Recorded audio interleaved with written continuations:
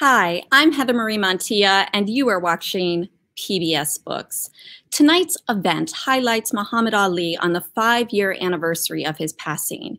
We are thrilled to welcome all of you as we partner with the Association for the Study of African American Life and History, ASALH, which was founded by Carter G. Woodson in 1915.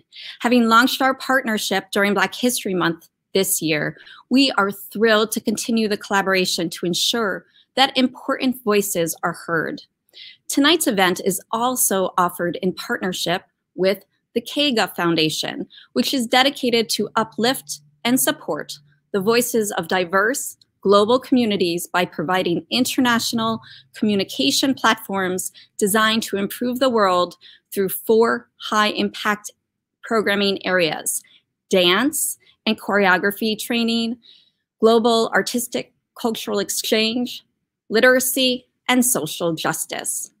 These collaborations mean a great deal to PBS Books. In addition, we would like to thank our library network partners, numerous PBS stations across the country, and most importantly, we'd like to thank you for joining us.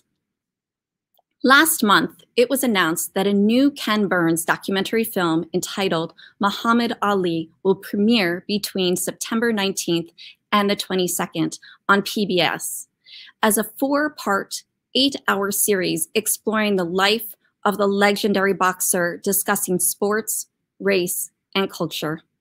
The film follows the life of one of the most consequential men of the 20th century, a 3-time heavyweight boxing champion.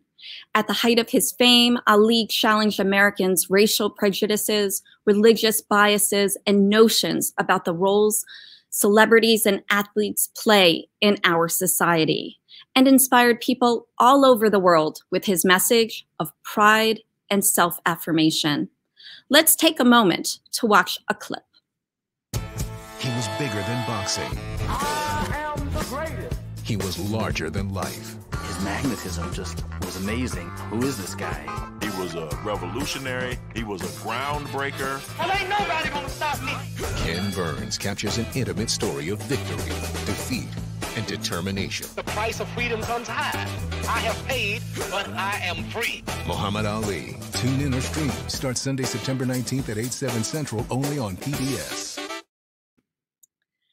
This evening, we are fortunate to have Ken Burns collaborator, filmmaker David McMahon with us.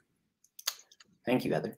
David, just a little bit about you, because you are quite accomplished. David McMahon has been making award-winning documentary films for more than a decade. In addition to writing and co-directing Muhammad Ali with Sarah Burns, David has collaborated with Ken Burns and members of the Florentine film team on the 10th Inning, Central Park 5, Jackie Robinson, and Eastlake Meadows, a public housing story. We're so thrilled to have you here this evening to celebrate the life and legacy of Muhammad Ali. Welcome. Thank you. I'm so glad to be here. So Ken, can you share with us what inspired you to work on this film, and how long did it take? Sure. A friend of ours, a journalist, was writing a biography, a comprehensive biography of Muhammad Ali.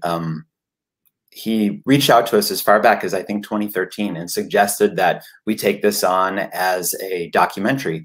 And we poked around and discovered that while there were many terrific films done about chapters in his life or fights, individual fights, that there really wasn't anything that was comprehensive. And so around 2015, we sort of took it on in earnest.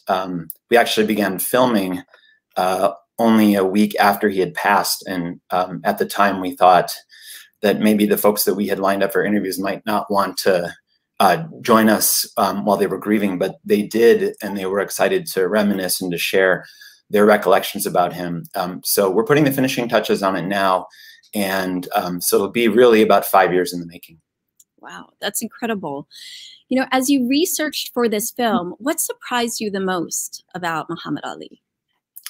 Well, interestingly, you know, as I began telling people that this is what we were up to, I would say, oh, you know, we're working on this comprehensive documentary about Muhammad Ali.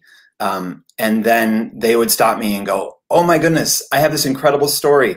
When I was 7 years old, he came to my town and I met him, and he signed an autograph for me, and I have a snapshot, and hold on, let me get it." And it was, on their bookshelf or somewhere nearby.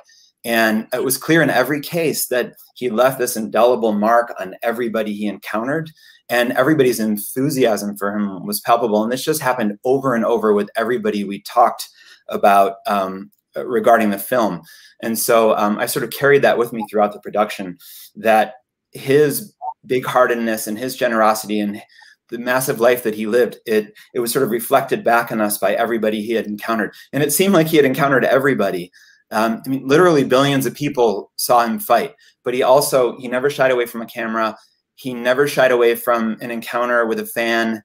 He seemed to understand that it would be a moment they would speak about for the rest of their lives. And he loved the attention, and he had such a big heart that his impact, he left that all over everybody who he ever encountered, even if it was only briefly. Well, thank you for that reflection. As you prepare for the film to premiere, what part of the film are you most excited for us to see? Well, it's such a big life, and there's so much to be excited about. I know people are familiar with chapters, they're familiar with particular fights, but I'm excited that everyone gets to see the whole span of his life and all the facets of it. They can go on a spiritual journey with him. They can understand his close association with the Nation of Islam and Malcolm X. They can understand the sacrifice he made in refusing induction into the army, what the costs were, how reviled he was for it. And then this long climb back. He was stripped of his title. A white boxing press, a white establishment, the US government did whatever they could to knock him down. And he climbed back. And by the time the Vietnam War was over, and in the mid-70s, when he had been without this title for years, he won it again, and he had won everybody over by that point and become, at that time, maybe the most famous man in the world. And I think in doing the comprehensive story, we can put all of that together and give everybody the whole arc of his life, his struggle with Parkinson's, an intimate look at his family and his children. It's all there under one roof, and I hope everybody will tune in for the whole thing. We're very excited to share it. Well, we are so excited that you are sharing it, and we are happy that you joined us. So thank you so much for your time. We look forward to having more opportunities to speak with you about Ali in the coming months. PBS will actually be hosting national conversations to explore Ali's life prior to the film's release in the coming months. And that would be June 23rd, July 19th, September 9th, and September 14th. The registration link right now will be placed in the chat function, and we look forward to seeing all of you and hoping you all will watch Ken Burns' Muhammad Ali coming on September 19th. Thank you so much for joining us, David. So you are watching PBS Books, and we are here celebrating the life and legacy of Muhammad Ali. Today's conversation highlights esteemed poet and writer Ishmael Reed, he's written many incredible works, but he wrote in 2015, The Complete Muhammad Ali, which explores the American boxer and activist. The book really shares new material that had not previously been public and been published. To guide today's conversation, I'm pleased to have Pulitzer Prize-winning journalist Stephen Henderson. Henderson is the host of Detroit Public Television's American Black Journal, a weekly talk show featuring African-American perspectives on topics around arts, culture, and community issues important to the city of Detroit, the state of Michigan, and the nation. Henderson is also the host of WDET's Detroit Today. Thank you, Stephen, for joining us. Thank you for having me. And it's really wonderful to be here to talk not only about Muhammad Ali, but about Ishmael Reed's wonderful work about Muhammad Ali. I want to make sure that before we get started, we talk a little about how this is going to work. I'm going to ask Ishmael Reed some questions. We're going to have a really interesting conversation about his book and about some of his other work.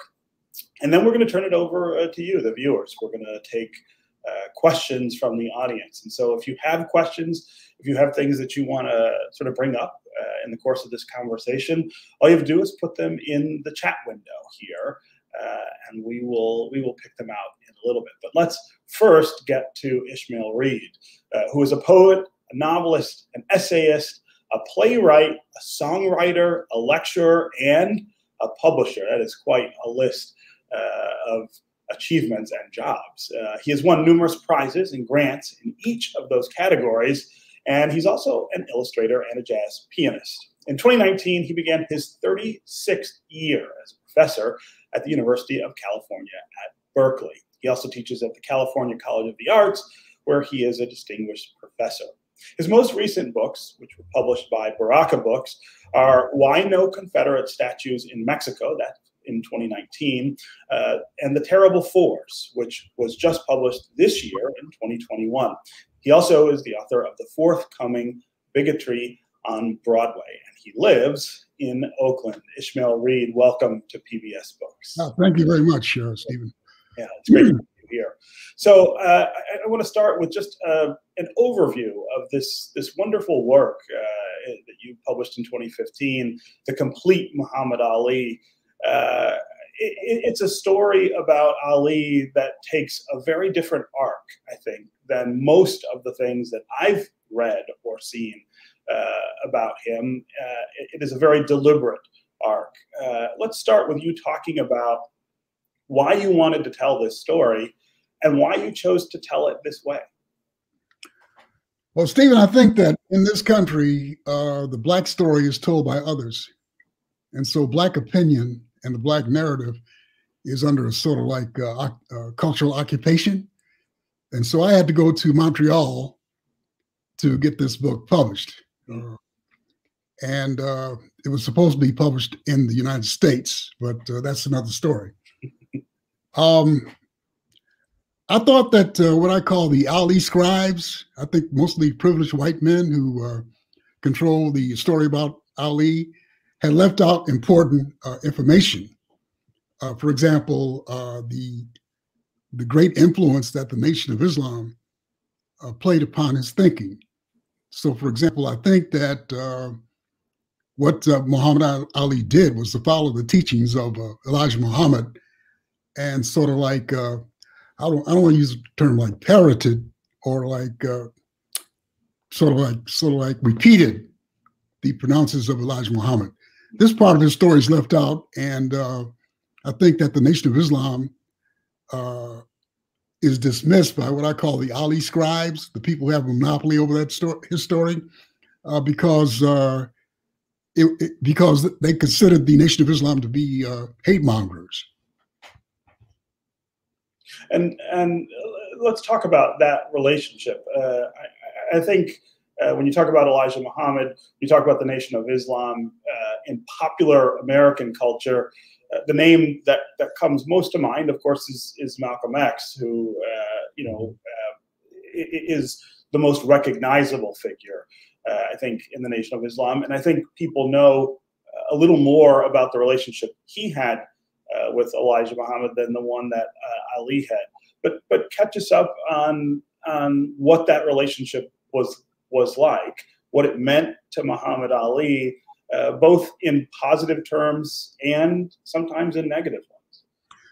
Well, Marvin X, who's a Black nationalist who actually knew both Ali and the Honorable Elijah Muhammad, talks about an incident where he went to Chicago to interview Muhammad Ali, and after conferring with the Honorable Elijah Muhammad, Ali canceled the interview. So I think that what shows the influence that Elijah Muhammad had over Ali happened when he broke with Malcolm X. Malcolm X became an international figure and sort of like a television star. And a friend of mine, one of the people I interviewed named Joe Walker, he and I ran a newspaper in Buffalo, New York, said that when he worked for Muhammad Speaks, Malcolm X hired him. The people in Chicago felt that he was favoring Malcolm X over Elijah Muhammad. So Muhammad Ali was caught in that feud, and what he did, he chose to follow Elijah Muhammad. As a matter of fact, he mocked Malcolm X when they encountered each other in Africa. And so relate that relationship, I guess, with Elijah Muhammad and with the Nation of Islam to the activism that we know defined so much of Ali's career. Of course, you know, it's his personality and his strong independence and almost defiance that drives much of that. But his allegiance to the Nation of Islam also helps frame some of that activism. Well, not participating in the war was policy. He was not the only follower of the Nation of Islam who took that position.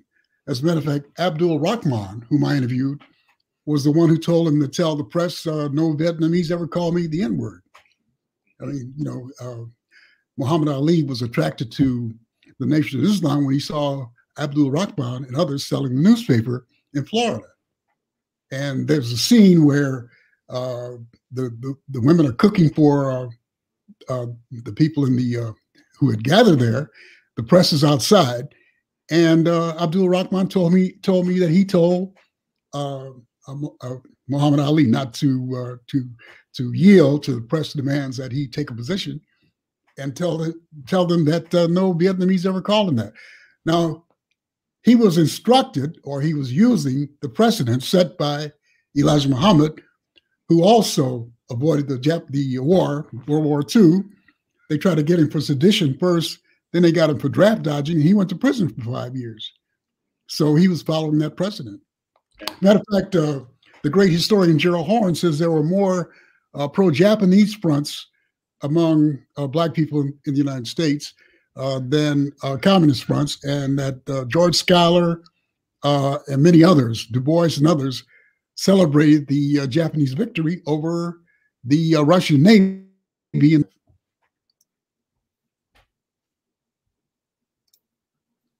I want to talk about the voices that you incorporate in this book, which are different from a lot of the voices that we've heard before talk about Muhammad Ali. Talk about the process of gathering those voices and how it helps you render the story in a really different way.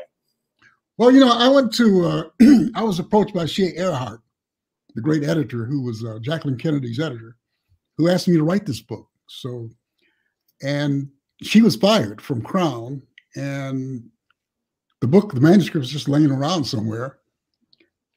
They sent two editors to sort of like co-edit the book or whatever, and they disappeared from the scene. So the rights reverted to me.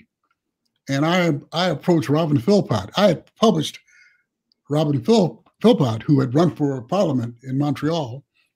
And so I approached him about publishing this book, and he published it right away.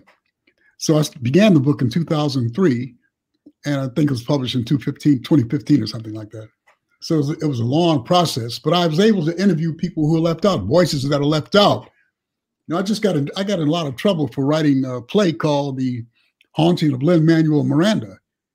That's what we do. We point to parts of history that are left out of American history. Look at Tulsa, what happened there, where we uncovered, you know, an atrocity or genocide that occurred in 1921.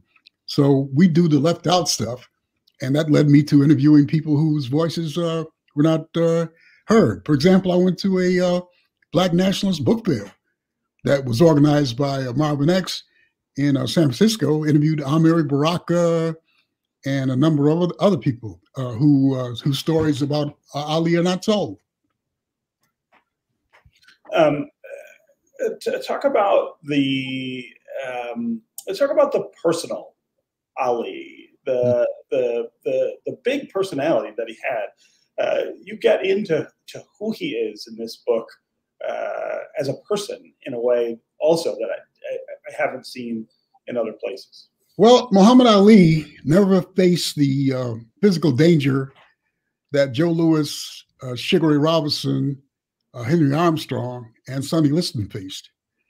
I mean, these people are dismissed as Uncle Toms. Jackie Robinson, who was court-martialed for striking an officer.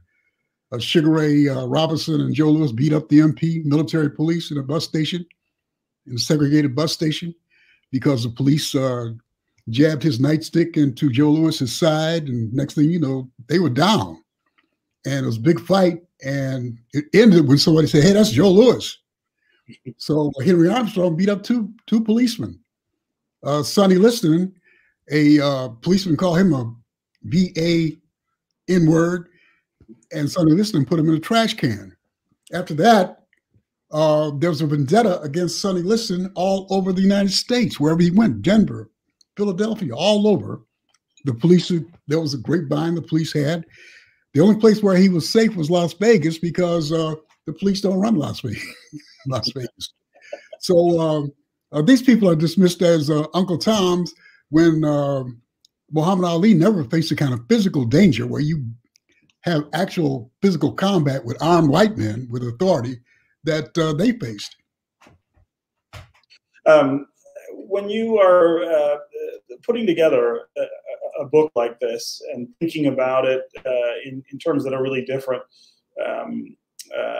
from others, you're not only thinking, I think, of words, but also of images. And there are lots of images in this book, and some of them are images that people haven't seen before. Talk about those images. Well, there was one of the best photographers who followed Muhammad Ali's career was Jose Fuentes, a Puerto Rican photographer, and his widow, the late Jose Fuentes, his widow allowed me to use these photographs, which were never published before. So you look at that cover, most of the photos I've seen have shown a sort of like playful, mischievous, showman, Ali.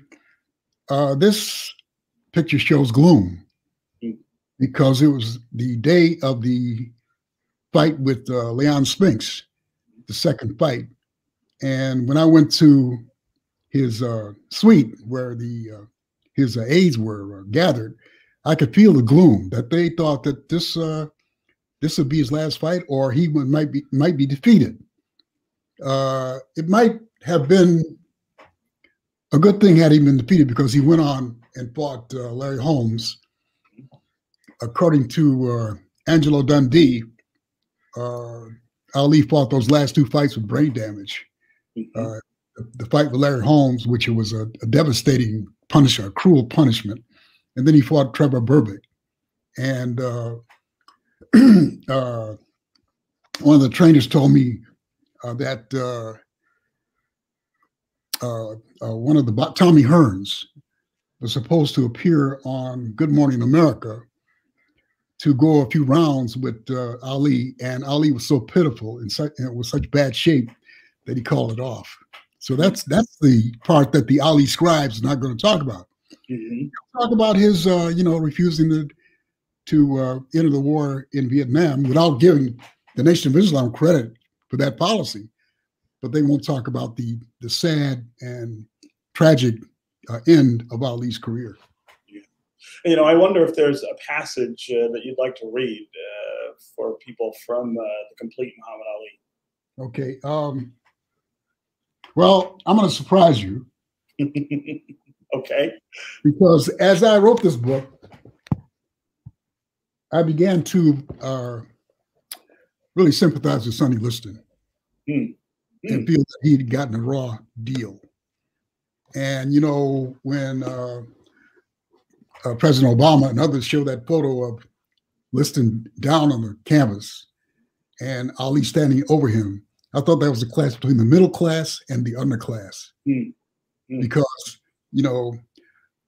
everything I heard in Louisville was that Ali and his brother, Rahman, grew up under very, comfortable circumstances. Yeah. Suddenly, this was just sort of thrown into the world. He had to survive with all these children, his siblings. His father beat him every day. And when he went to live with his mother, she wanted to know why he showed up. So he was not wanted. And so I just want to read a passage here. After the fight with Ali, Liston was never again given the opportunity to fight for the championship, but continued to bust up some contenders. His reputation was destroyed by sports writers and commentators who, then as now, believe that they know more about boxing than the fighters.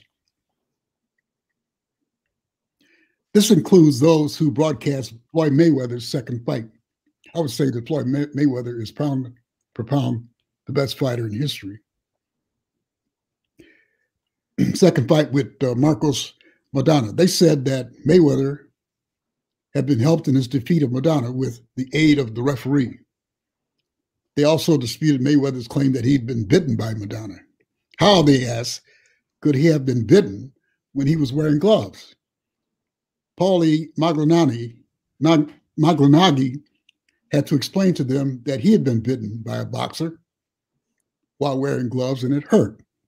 Similarly, while sports writers who have never entered the ring, like jazz critics who fake it, accused Liston of being in on the fix after that second fight where he went down with the so-called phantom punch. 3 champions, Rocky Marciano, Jose Torres, and James Braddock, the Cinderella Man, said it was a legitimate punch that knocked Liston down.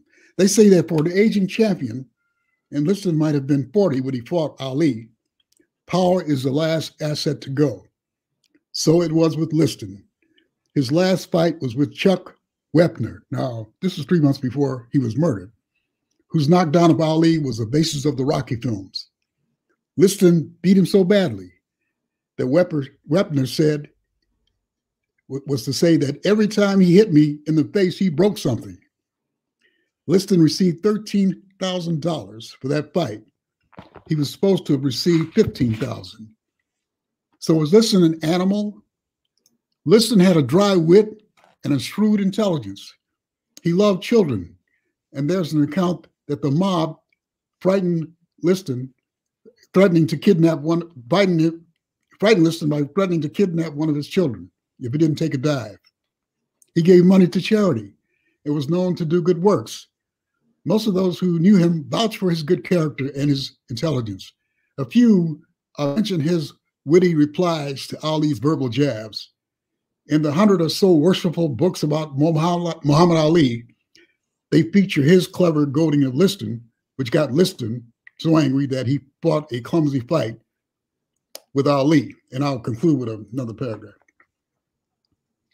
At any rate, this is after Liston died.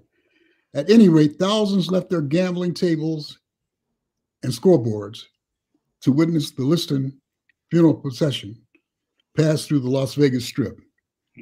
Among the celebrities were Ed Sullivan, Doris Day, Ella Fitzgerald, Jackie Leonard, Jerry Vale, and Rosie Greer. Many were in tears because deep down they probably knew that Sonny Liston, born into poverty and without schooling, called by Joe Louis the greatest heavyweight champion, had been dealt a bad hand. He said that he was treated like a sewer rat. But while Ali was hailed as a hero for the middle class to stand against an unpopular war, Liston represented the underclass that President Obama and the Harvard Circle disdained. He was one of 24 children and was born in a condition of slavery without the name. His father beat him. He traveled to St. Louis to be with his mother, who instead of giving him an affectionate greeting, wanted to know why he showed up. Having no education, he, like other members of his class, committed petty, high-risk crimes. An armed robbery landed him in prison. He got into trouble with the law and sports writers like Larry Merchant after he defended himself against a drunken armed cop who lied about the incident, as some cops regularly do. His wife, Geraldine, was correct when she called him the champ that nobody wanted.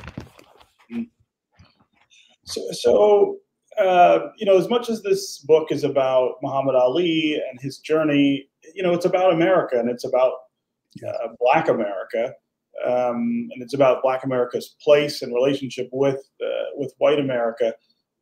What lessons do you think we should be drawing from this story right now, as we're having really intense conversations about some of the very same dynamics that surrounded Muhammad Ali when he was young, when he was an activist, when he was a fighter. What should we be learning from this? Well, you know, it was consensus among the those black people that I interviewed that America began to love him when he was ill and near death, and his health was deteriorating. That's when all this affection started pouring out. And you have to give credit to his wife, Yolanda, who was a shrewd businesswoman. And according to what I heard in Louisville and read, he was near death. After that Larry Holmes fight, he was broke. And she had a crush on him ever since she was a child. And when she married him, she got his affairs in order. She brought about a $50 million deal for him, use of his name. I mean, once in a while you'll see Ali in these commercials. That's because of her shrewd business sense. So I think Yolanda is the one who had him live his life, the rest of his life in comfort and at peace. But I think that the black people I interviewed are very skeptical of this outpouring of affection. They feel that he was no longer the Louisville Lip. You know, he was feeble, and that's when they loved him. They love you when you're down and out and when you're dead. So beyond being an accomplished novelist, I know you're also a poet, essayist, a lecturer, and a songwriter. So I always wonder with writers how the other things they do inform the work. How does being a poet, for instance, or a songwriter help you or shape the way you write a novel or write a book, a biography of someone like Muhammad Ali? Well, I was traveling with a band called Conjure, and you can get their records on Amazon, Conjure 1, Conjure 2, Conjure 3, who set my work to music. For example, Alan Toussaint and Carla Bley and a number, Taj Mahal. I've written songs for Cassandra Wilson, Macy Gray did my song. So all these things are related. And I took up some playwriting. I've written about 9 plays. And my new play is called The Slave Who Loved Caviar. You can see a reading of it on YouTube. Just go to The Slave Who Loved Caviar, in which I play Dracula's son. And the play is about the exploitation of Jean-Michel Basquiat, who died at 28 and who was destroyed by the downtown art crowd, racist downtown art crowd. And in December, that play is opening at the Theater for the New City off Broadway in December. It'll be running there for a month. But right now you can see a reading of the play at YouTube. And I play piano. The great fashion designer, Grace Wales Bonner, flew me to London, and I played the piano to back up her fashion show. And Naomi Campbell took an Instagram of my playing the piano in the fashion show, and I said, I can die now. Anyway, I had a lot of fun writing. I love it. So you are with PBS Books, and we're here with Ishmael Reed discussing the complete Muhammad Ali and his other work. Just a reminder that if you want to participate in this conversation, you can enter any questions you have or any comments you have in the chat, and we are reviewing those questions and we'll answer them toward the end of the program. I wonder, Ishmael, if you can talk about the last year, which has been, I think, unlike any other year that any of us alive have experienced. It has been especially hard, I think, on artists and writers. Tragedy affects, I think, the creative process in a really different way. It's also been really brutal on the African-American community. Talk about what has changed in your life in the last year, and what has it inspired you to be working on? Well, I think that I wrote a book called "Why No Confederate Flags?" Why No Confederate Statues? Excuse me. Why No Confederate Statues in Mexico? And I talk about the criminal and genocidal behavior of these people that we feel build statues to, Stonewall Jackson, Jefferson Davis, and all of them. You know, they killed thousands of people before they got us into a war that cost 600,000 American lives. Matter of fact, Ken Burns, whom you mentioned earlier, said that these guys cost more lives in war than so-called Tojo, the Japanese.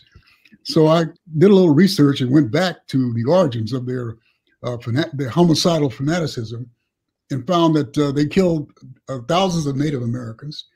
And then they went into Mexico and killed, thousands of unarmed people, that same crew, all these Confederate generals. And I talk about one battle where they sought to overcome a citadel where some Mexican cadets were holding forth. And Robert E. Lee was an engineer. As a matter of fact, his generals say he blundered the war, lost the war, because actually he was an engineer more than a general. He's more of an engineer. He designed the bombardment of this castle. And so when they conquered the Mexican army that was holding the castle, six cadets from 16 to from 12 or 6 to 16 refused to surrender. And they're called Los Ninos in Mexico, and there's statues to them. And one of them hurled himself from the wall of the castle, embracing the Mexican flag. These are heroes in Mexico. One more thing. There was an army, a battalion, St. Patrick's Battalion, and it was made of fugitive slaves, immigrants, Irish Americans, and others. And the measures that were taken, the war measures taken against the Mexicans, were so vicious and evil that they defected to the other side, and they were hanged. So these are stories that we don't get. Now, as for this year, I think they want to take us back to the 1860s when white supremacy reigned. And I think their model is probably these generals like Robert E. Lee and Jefferson Davis and others. And I think McClellan, the senator, the minority leader in the Senate, is sort of like doing more for the Confederacy than all these generals put together. He's practiced nullification against Barack Obama, and now he's doing it again. Now, this is not the party of Trump. This is the party of John Wilkes Booth. Because John Wilkes Booth was in the audience when Lincoln said he wanted black people to vote. And he was overheard saying, I'm going to kill him now. So this is the party of John Wilkes Booth. They want to take away the franchise from black people. And they believe assassination, like Booth, they believe assassination is the way to do it. Like they went in there and threatened to hang the vice president. They want to hang. They had a scaffold outside. So in the end, they can't win because white nationalism is dead. This will never be a white country, never has been, and will never be. So they're going to lose, but a lot of people are going to die in the process. So back to Ali, do you see anyone now who kind of embodies the spirit and the legacy of the kind of activism that Muhammad Ali embraced and practiced in his life? Who would that be? I think LeBron James has gone beyond him. I think some of the basketball players have done much more with philanthropy. I mean, Ali was good at giving individuals gifts, like when he was in Manila, and I got that point of view. I interviewed Emil Guillermo, who said the thriller in Manila brought the Philippines into the 20th century. Before that, they were regarded as the little brown ones. But that fight gave the Philippines international recognition. But I think that that fight and some of the other incidents of generosity, where he gave some guy in the Philippines, a mother and a mother and her child went to headquarters, and I think Ali gave them $25,000 because they said they needed money. So he was into individual philanthropy, but LeBron and Stephen Curry and some of the other basketball players have created organizations, And I wrote a book about Black philanthropy. Not a book, excuse me, an article. I write, some guy called me the Lord of writing too much. But I wrote an article about Black philanthropy, and Blacks do give. They give more than other ethnic groups. And I think this is increasing. So I think the athletes are showing the way in terms of philanthropy. Yeah. So what's next? What's next for you? You have such a busy mind, such an active mind. Where is it headed now? Well, I think that I'm going to go out on my shield. I got that people attribute this phrase to me, writing is fighting. I got that from Ali. I keep telling these people, I said, that's not anything original with me. When Charlie Harris and others got Ali to sign a contract, or Richard Durham wrote one of the best books, the greatest, on Ali. They asked him how he was going to write a book, and he said, writing is fighting. And that's been one of the few weapons, one of the few weapons available to us. The way we can look back, and a number of our poets, like Paul Laurence Dunbar, had a newspaper, the Dayton Tatler, which interesting enough was supported by the Wright brothers, his newspaper. George Schuyler, Langston Hughes, some of our great writers, John A. Williams, who wrote for Newsweek, have been journalists. Yeah. Okay, now I'd like to invite Heather from PBS Books to join us for the question and answer segment of this conversation. Heather? Thank you, Stephen. This has been a great conversation, and I'm looking forward for us to continue it. So we're going to start the Q&A. Our first question actually comes from someone who is live, who is with us. And she is a writer and a poet, Tennessee Reed, Ishmael Reed's daughter. Before you share your question with us, Tennessee, I was hoping you could share a little bit about yourself, about your creative process and your recent work. I recently had a book published entitled Calafia Burning. I worked on that book for about 8 years. My creative process is very different than most people's. Whatever comes to my mind, I just write about it. First, it becomes into journal format, and then eventually becomes a poem. Actually, I write a lot about animals and nature. That's one of my big subjects. Also politics and travel and other things that come to my mind. My master's thesis was actually about animals. And right now, since that book has been published, I've been working on a poetry journal about my low back problems, starting from the diagnosis up to the recent spinal fusion surgery that I had, and into the recovery period. So I'm currently working on that. Well, one of the reasons I was so thrilled that you could join us is I think creatives, and especially you, Tennessee, who obviously you've had an intimate relationship with your father, would be able to ask some really tough questions. And we were hoping that you could start us off with the Q&A by asking one of those tough questions that, would provide more insight for all of us. Okay, Mr. Reed, when did you first notice Muhammad Ali? Yes, well, I went to a poetry reading at a place called the Bitter Inn. It was a cafe in Greenwich Village, and he read with a poet named Diane Wachowski, who's a very famous poet. And I saw him, driving up with his entourage, and he's very curious. He looked around, looked at the crowd, and looked the place up and down. And I understand he acquitted himself very well as a poet. And then I went to see him fight Doug Jones. Doug Jones won that fight. And it occurred to me that this was how television was going to work. Television was going to seek the most glamorous and outspoken, attention-getting boxers to promote. And that's come down to us to the present day, where Golden Boy and the other promoters choose, fighters who are telegenic, and whoever bring in crowds. So I think that's the way he struck me. But I mean, he fought a lot of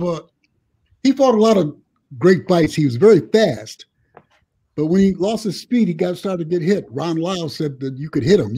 Before that draft thing where he was off for a few years, you couldn't touch him. Look at some of the fights. He had the speed.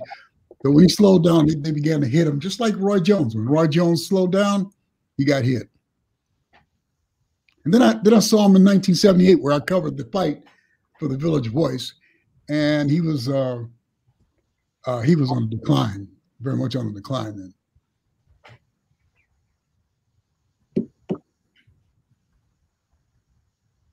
Tennessee, do you have another question as well? Did you ever meet him? Yeah, I met him in 1978 when I covered the fight for the Village Voice. I was walking, I opened the door and he was standing there. It was a real surprise. He was standing there with his third wife and Veronica. And I found myself saying, the greatest man in the world. I mean, I interviewed the South African singer before he died, Hugh Masekela, and he said we were unreasonable about Ali, and he's right about that. He was a figure of awe to us. I mean, they let him beat up Superman in the comic books. So he was that awe-inspiring, a huge fellow with, he said, good looks. Of course, he denied his so-called white blood, but then toward the end of his life, he went to Ireland and met, his great-great-grandfather, Abraham Grady. He met his relatives over there, and thousands of people turned out to see him. It wasn't covered by the American press. I think I found it in the Irish news. But he began to become more universal, I guess you might say that, where Buddhists were saying his name. And I think toward the end of his life, he became what he accused Malcolm of becoming, a holy man. Okay, we're going to go to some audience questions now. Edwin asks, how did Ali's 6 core principles come to be? Where did that come from? Well, I think I don't want to bring Freud into this, but his father was a sign painter, and he did paintings of Jesus and the apostles in these churches.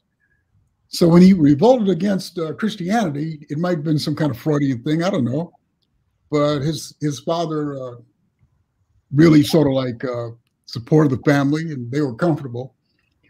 But he began to question things that we question, like why was Santa Claus white? Why was Jesus white? Why are all these icons white? We didn't see anything black. When I went to school, I took a book, when I was going to grammar school, I took a book by J.A. Rogers, 100 Facts About the Negro, and the teacher dismissed it, said it was nonsense. So we had no history. And one of the things that Malcolm X and others did was to popularize Black history. They didn't invent it. There were others before, scholars before them, but they popularized it. And so Muhammad Ali had the same questions that we had. And I think for him, the Nation of Islam answered these questions for him. These are very well-read people. Now, Elijah Muhammad had very little education, but he read about 100 books in the Library of Congress. So if you look at the Black Panthers and the Nation, you look at their children, they're very articulate. I heard they did Huey Newton's funeral here. It was like a seminar or something. So many people had their doctorates and stuff. So I think that was a threat that that generation posed to the establishment, because not only would they fight you back, they're very smart. As a matter of fact, in Detroit, and you know, Stephen, that in Detroit, the members of the Nation of Islam used to fight the police in the courthouse for just disrespecting Black women. Mm-hmm. Mm-hmm. We haven't seen people like that before. Yeah. We've got another audience question. Gordon asks, how would Ali have done against Joe Louis? That's really interesting. That's a really interesting question. Would he have beat him? Well, I asked some old timers in the shoe shine shop or shoe repair store about that, and they had a big fight about it. But I think Ali had more weapons than Lewis, and he talked about Lewis fighting like a mummy. You remember the mummy in the movies? Like he called Joe Lewis the mummy. He had nicknames for the boxers, but I think that Ali just had more technique than Lewis. But Lewis, if he caught up with you, he'd knock you out. Like he said, you could run, but you can't hide. That's what I say to these people putting out these bad stories about black people. You can run, but you can't hide. Lewis, Miranda, you can't hide. Yeah. I also wonder if, given the things that are happening now, given what you see in sports, given the activism you see among sports figures and the conversations that we're having now, are you hopeful about the future? Are you hopeful that that justice and equality will play a bigger role in America sometime soon, or do you think this is maybe just kind of an episodic chapter in a much longer story? No, I think it's up to ordinary people. This thing on Facebook, I ought to stay away from Facebook. I spend too much time on it. But I was looking at the mother of this policeman who was slain in when these thugs try to overthrow the government. As a matter of fact, they were white collar people with sick leave and pensions and everything. They weren't like cast aside, which is the media's thing about their being cast aside and forgotten. No, these are CEOs, and one of them arrived on a private plane. But I saw her on television, and I said, when history touches ordinary people, they respond with eloquence. Look at George Floyd's brother, how he's responding. History. So ordinary people will get us through this. People like Fannie Lou Hamer, that kind of person, or Attorney General Mitchell's wife. Remember Martha Mitchell? She said Nixon was wrong. She said Nixon was behind the whole thing. And I remember when they put a wreath on her grave, one of the wreaths said, Martha was right. As long as we have individuals like this, we don't have to worry about these creeps. Matter of fact, I got a poem coming out about these people in the North American Review very shortly, where I express my disdain for these people, comparing what they did to 1776. Everybody they hate fought in that war, in the Revolutionary War. Black people fought in there, so these guys can go around and put nooses in workplaces, black people, calling President Obama a pimp and his wife a prostitute and everything. Black people fought at Valley Forge. They left their bloody footprints in the snow at Valley Forge. They don't like Jews. Those Jewish financiers financed the Revolutionary War. One was arrested by the British. They don't like immigrants. Immigrants fought in the Revolutionary War. These are Fox News patriots. These are sunshine patriots, They go to Washington, get in these 4-star hotels, go show their behinds at the Capitol, then get back to their hotels in time for happy hour. I also wonder, you spend a lot of your time as a professor with young people. I'm always curious what you hear from young people right now, especially after the year we just had and all the disruption that they've experienced.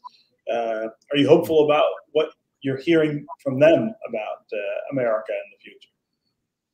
Well, I think they're probably less walled off from other groups than we were. I grew up in segregated the projects, and that was my life. That was our life. And incidentally, so I didn't really realize how segregated my life was until my partner, who helped me, who was a co-author of Bigotry on Broadway, we went back to my hometown because she was writing a book about Mary Bethune, who was the first woman to be licensed as an architect. And she built the Lafayette Hotel in Buffalo, New York in about the 1900s. And I went into certain neighborhoods, and I was like, I was reluctant to get out of the car because the old days, you walk in those neighborhoods, you get beaten up and called by the N-word and everything. So I think that the younger people have a different perspective than we had because they've been exposed to this social media and have global interactions, which we didn't have. Now the people, the good old boys who dominate the column pages of the New York Times, who sound like QAnon, although they went to Harvard, they got a better vocabulary. They're all upset about wokeness, and they're upset about cancel culture. Nobody's canceling them. So I mean, they do not have the perspective with their narrow Eurocentric educations that these young people have. Well, we are at the top of the hour and we need to close conversation. But I wanted to just thank Ishmael for your book, for your tremendous insights, for your amazing research, and for sharing it tonight with us, and your creativity. I feel so honored that that you are among us. I want to thank Tennessee because I really enjoyed meeting her and having her questions and having her on the live stream. And then I wanted to thank Stephen for guiding this incredible conversation. It's been such an honor to have you. From PBS Books, we are so appreciative that you joined this evening. And until next time, we thank you.